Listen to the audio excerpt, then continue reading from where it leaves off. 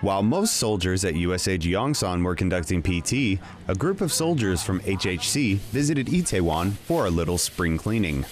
I believe if we take the time out of our day to come out in an area that not only Americans but a lot of people in Seoul use on a daily basis, it promotes it in a sense that we're taking pride in the country that we're in as well.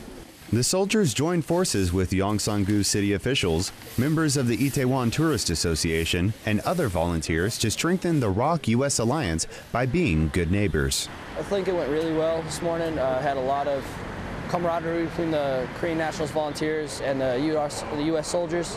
Army Sergeant Chris Ballentine, Itaewon, Korea.